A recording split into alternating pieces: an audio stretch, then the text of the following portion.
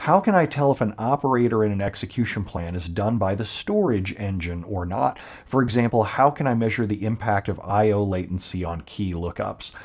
Well, here's the problem with what you're trying to do. Think about an execution plan that hits lots of different tables, that has things like sorts in it at different stages, things that go parallel, so the I/O operations are different on different threads. Some pages may be cached, some pages may not.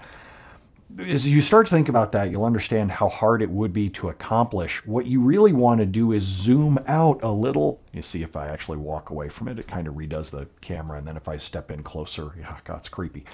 Now, what you really want to do is zoom out and say, is I/O a problem for this query?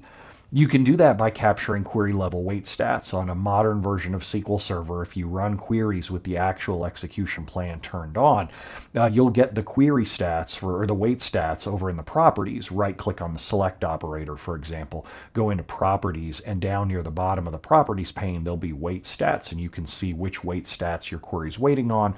If it's I/O, you're going to want to just reduce the I/O. And I/O wait stats can be things like page I/O latch. They can be tempdb spills, all kinds of stuff.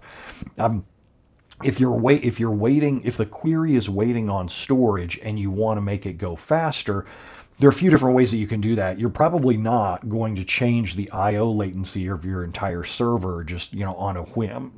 If you're in the cloud, you may, turn up the bill, so to speak. You may give yourself more IOPS, but otherwise, you're not going to just randomly speed up the storage on a production server. If you could do that, you would have done that already by now. And what you want to do is read less data. And to do that, that's where things like query tuning and index tuning come in.